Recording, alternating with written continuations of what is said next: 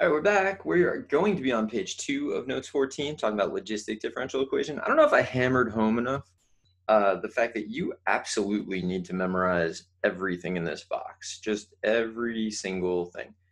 You're allowed to have the solution memorized, which is kind of weird. And actually, they pretty much never, on the AP exam, ask you to solve it, in my experience. They more ask questions about the limit, to be honest. So make sure you have that memorized because we're just going to use it. So we're going to look at the differential equation. We're going to identify things. Key part is that this has to be a 1. If that's not a 1, then the solution, like the a is not really the same, and then the numerator is not really the same. Make this a 1. It's just like with like arctan and the geometric series sum. Like 1s are really important, the form that you're looking at. So this needs to be a 1. So k times y, 1 minus y over L. Then you can just read off L. As soon as it's like that, you know what L is. You know that A is going to be L minus Y0 over Y0. Y0 is the initial amount. So let's see what's on this next page. So here's some slope fields. This is what the slope field looks like in general, and then I put in 4 types of solutions that you will run into. Well, really, there's 2 types that you'll run into. So you can see here, we have like a pretty low initial condition, and we stay low for a while, but eventually, boom. Here, slightly higher, and you can see it's really sensitive to the initial amount. Like if the initial amount gets bigger, it gets bigger much faster. Here, this increases, and then here, just almost immediately takes off, right? So it's sensitive to the initial condition. This is L, which means that at roughly half of that, so maybe actually I'll dot that in. So L is this linear solution. It's a horizontal line that if you plug it in, you get 0 slope. And once you get that, you're never getting off of there. So I don't really know why those are above that. It might be I don't know, an artifact of me. They shouldn't pass above L, and it seems like they do in this. I don't know how to rectify that. L over 2 should be where the point of inflection is. So like, I don't know, maybe like here. You can see their point of inflection when y is equal to L over 2. So the point of inflection is in terms of y, like you know the population at which that happens, which is kind of neat. And then, so if we start out below L, we're going to get increasing solutions. If we start out above, we actually get decreasing solutions, and that's unusual. You get questions about the range sometimes. So if you start out and you aren't at L, you're never getting to L. It's an asymptote, but you never quite reach it. So if the question is about the range and you start above, then the range would be from L, but not including L, up to the initial value, where you're just going to decrease. If you start out with too many, things are basically going to die until you get down to the limit. Sometimes the limit's called the carrying capacity.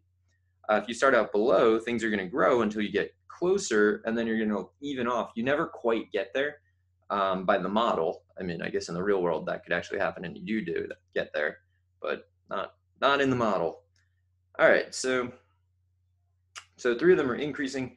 You will get a increasing solution if y sub 0 is less than L. The 4th one, you'll get a decreasing solution if y sub 0 is greater than L. And then the points of inflection, POI, at y equals L over 2. So it's in terms of L. Now, if you think about the differential equation, you can also see that that's happening, and we talked about that in the last video, I think. K times y, 1 minus y over L. So this is a quadratic that has zeros if this is the y-axis at L and at 0, and then whatever, and this is L over 2. So it's a quadratic that opens down because as a negative, if you expand this, you have a negative leading coefficient. That does not look like a great quadratic, but it's quadratic that opens down. So at L over 2, you're going to get your points of inflection. It is a little weird that the differential equation is in terms of y, but we know another famous differential equation that's in terms of y.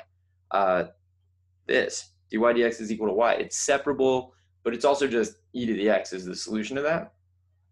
So it's similar, but different. So it's like similar, but like maybe a little more realistic in a lot of situations. Problem, verify that this is a solution with that. So I can think of two ways to do that, one of which seems like it'd be significantly easier, perhaps. I don't know. So option number one, I'm just gonna solve the differential equation, right? So option one. So the differential equation is dy dx equals 3y 1 minus y over 4. So the first thing that I look for is this 1? Because if that's 1, then we're good to go. From that, I know that automatically, once it's 1, I know that this is k. So k is equal to 3. And I know automatically that this is L.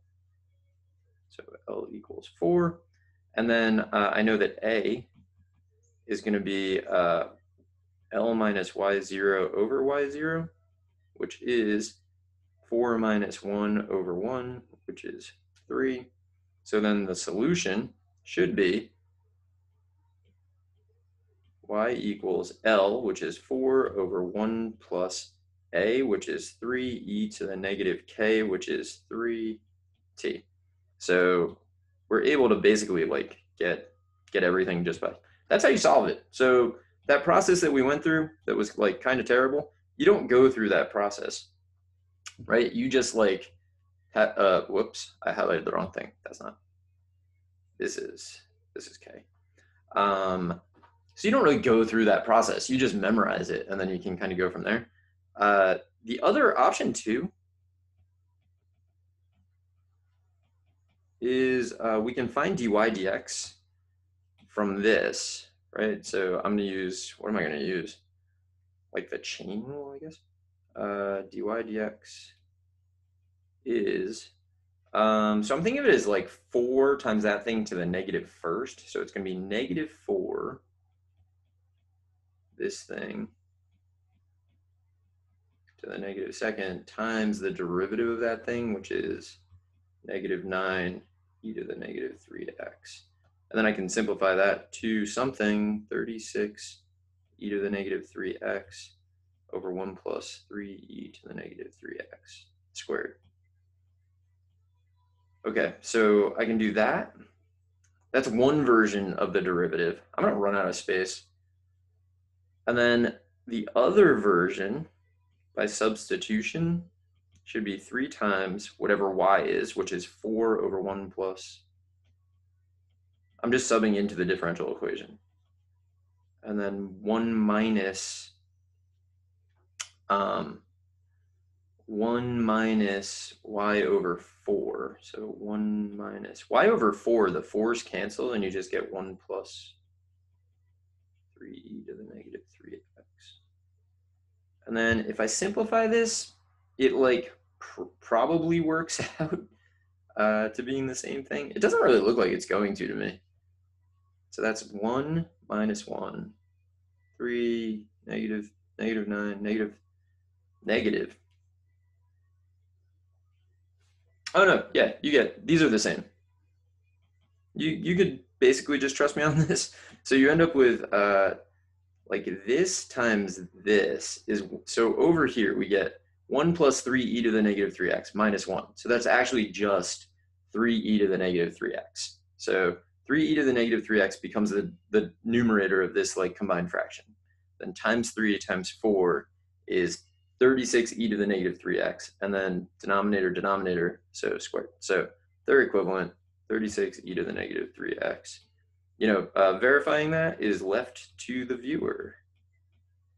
They are the same. So we got the same answer 2 different ways, which means it's equivalent. It's a solution. That's another way of verifying a solution. It's probably the way the question intended for you to do it. All right, I'm going to stop this here. I will be back in the next one and do some more. So I will see you there.